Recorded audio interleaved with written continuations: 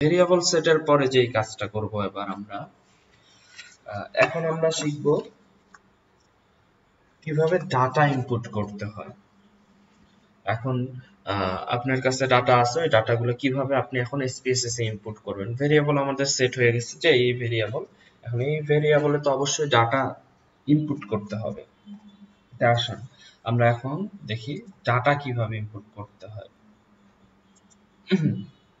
এখন এই যে ডাটা ভিউয়ে আসলো, মানে ভেরিয়েবল সেট করার পর আপনাকে এই নিচের এই ডাটা ভিউয়ে ক্লিক করতে হবে। ডাটা ভিউয়ে এসে ডাটা ইনপুট করতে হবে। তো আইডি বলতে কি, আমরা আমাদের রোল নাম্বার থাকেন এরকম যে 24, 25, 26, 1, 2, 3 এরকম। তো কারণ আমাদের তো ক্লাসে দেখবেন যে একটা ক্লাসে একই নামের অনেকেই থাকে, তো আমাদের এই জন্য কি করা হয়, রোল দেয়া হয় যে প্রত্যেকটার একটা করে আইডি থাকে। যে 1, যেমন 2 নামে হানিফ আছে কিন্তু 2 নামেই 1 থাকবে না, এক হানিফের রোল 1 হলে আরেক হানিফের রোল আরেকটা হবে, এরকম। তো আমি আসি এরকম কোশ্চেনিয়ার গুলো আপনারা আইডি দিবেন। তো আইডি 1 এর বয়স কত, 50 বছর। তারপরে এর জেন্ডার কত, কি জেন্ডার, ওই যে জেন্ডার বললাম আমরা স্ট্রিং দিয়ে রাখছি। তো স্ট্রিং দিলে আমরা কি লিখবো, মেল, কারণ স্ট্রিং দিলে এখানে টেক্সট নিবে। আপনি যদি এখানে 1 দেন, দেখেন আমি 1 দিছি, 1 দিলে পরবর্তীতে ভুল হয়ে যাবে, এই জন্য 1 দিবেন না। স্ট্রিং দিলে 1, 2 ও দিতে পারবেন, আবার টেক্সটও লিখতে পারবেন, কিন্তু আমার মতে স্ট্রিং দিলে মানে যেই টাইপ আপনি দিবেন ওই টাইপেই লেখাটা বেটার। তাই আমরা স্ট্রিং দিছি, মেল লিখলাম, ইংলিশে লিখলাম। কিন্তু এডুকেশনের বেলায় আমরা কি দিছিলাম, এখানে দেখে আসি ভেরিয়েবল ভিউ এডুকেশন, এগুলা নিউমেরিক দেওয়া আছে, প্রফেশনও নিউমেরিক, ম্যারিটাল স্ট্যাটাসও নিউমেরিক, মানে নাম্বার। তাহলে আমাদের অবশ্যই এগুলোয় নাম্বার বসাইতে হবে। তো এডুকেশনে আসি, আমার এডুকেশন 1 নাম্বার রেসপন্ডের কোশ্চেনিয়ারের এডুকেশন হলো তার কোনো পড়াশোনা নেই। তো আমরা জানি কি, এখানে আমরা আগে থেকেই জানি যে এডুকেশনে যার পড়াশোনা নেই, ইলিটারেট, তার কোড কত, 0। তো আমি এখানে 0 বসাইলাম, ওকে, চলে গেলাম। দেখেন 0 বসার সাথে সাথে কিন্তু এখানে ইলিটারেট লেখা চলে আসছে, ওকে। এখন এইটা থেকে আপনি এই ইলিটারেট লেখা না, আপনি 0ই দেখতে যদি চান তাহলে এই জায়গাটায় ক্লিক করবেন। একদম উপরে দেখেন টুলবারে, একদম উপরে টুলবারে এই যে ভেরিয়েবল লেভেলস একটা নামে অপশন আছে, মানে আপনি ভেরিয়েবল লেভেল ভিউও দেখতে পারেন, আবার আপনি নিউমেরিক ভিউও দেখতে পারেন। এই যে ক্লিক করলাম, দেখেন 0 আসছে, আবার ক্লিক করলাম ইলিটারেট লেখা আসছে।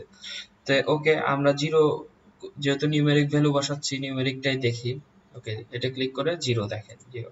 তারপর প্রফেশন কি, আমার প্রফেশন এখানে দেওয়া আছে চাকরিজীবী, আই মিন সার্ভিস। তাহলে প্রফেশনে সার্ভিসে কত, এখানে দেখেন আমি সার্ভিসে 2, তাহলে এখানে 2 লিখলাম। ম্যারিটাল স্ট্যাটাস ইনি বিবাহিত, তো ম্যারিটাল স্ট্যাটাসে বিবাহিতর কত, 2, তো এখানে 2 বসাইলাম, ওকে, হয়ে গেছে। 2 নাম্বার এবার ইয়ার জন্য, মানে এখন দেখেন আরেকবার দেখায় দিই, এইখানে ক্লিক করলে আপনি দেখতে পাবেন, মানে আপনি 1 কি 2 কি এখানে চলে আসছে যে আপনি বসাইছিলেন illiterate, profession, service, marital status, merit. আবার এখানে ক্লিক করেন, দেখেন আবার নিউমেরিক ভ্যালুতে চলে আসছে, আবার ক্লিক করি লেভেল ভ্যালুতে চলে আসছে। তো ওকে, আমরা নিউমেরিক ভ্যালুটাই দেখি, লেভেল। আবার 2 নাম্বার কোশ্চেনিয়ারের এজ হলো, ইনি বয়স 20 বছর, এটাই হলো মহিলা। মহিলার ক্ষেত্রে কি, এখানে যেহেতু স্ট্রিং আমরা লিখবো FEMALE, ফিমেল। এডুকেশন কি, ক্লাস 9 পর্যন্ত পড়ছে। আমরা কিন্তু ক্যাটাগরাইজ করছি যে ক্লাস 9 মানে সেকেন্ডারি, উনি কি ক্লাস 6 থেকে ক্লাস 10 হলো সেকেন্ডারি, আর 1 থেকে 5 হলো প্রাইমারি, আর পড়াশোনা না করলে লিটারেট, আর একদম ক্লাস 10 এর উপরে যারা পড়বে আমরা তাদের হায়ার সেকেন্ডারি হিসেবেই কাউন্ট করব। তাই আমার ইনি ক্লাস 9 এ পড়ে, মানে উনি কি সেকেন্ডারি লেভেলে পড়ে। সেকেন্ডারি কত, 2। প্রফেশন ইনি হাউস ওয়াইফ, দেখি হাউস ওয়াইফের জন্য কি দেয়া আছে, প্রফেশন হাউস ওয়াইফের 4। তাহলে এই যে এগুলো নিউমেরিক ভ্যালু বসাচ্ছি, কারণ এগুলো আমরা আগে থেকেই ভ্যালু সেট করে রাখছিলাম। আমরা এটা ভেরিয়েবল ভিউ দেখেন এগুলো নিউমেরিক রাখছি, যেটা স্ট্রিং রাখছি ওটা টেক্সট লিখতেছি। ম্যারিটাল স্ট্যাটাস ইনি বিবাহিত, বিবাহিতর জন্য 2, ওকে। তো এরকম করে আমরা বসাতে থাকবো, এভাবে আমরা 1, 2, 3, 4 এভাবে বসাইতে থাকবো, বসাবো আর সেভ দিব।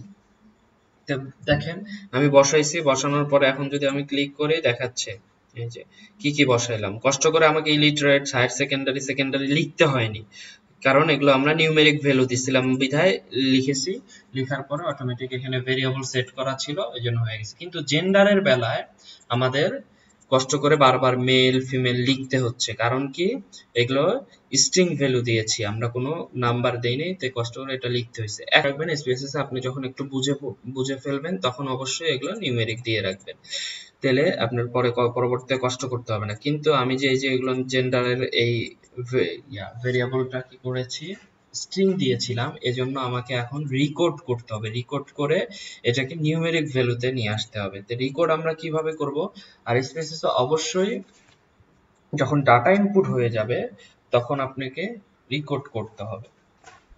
ওকে, তো আমরা এ পর্যন্ত জানলাম ডাটা কিভাবে ইনপুট করা হয়।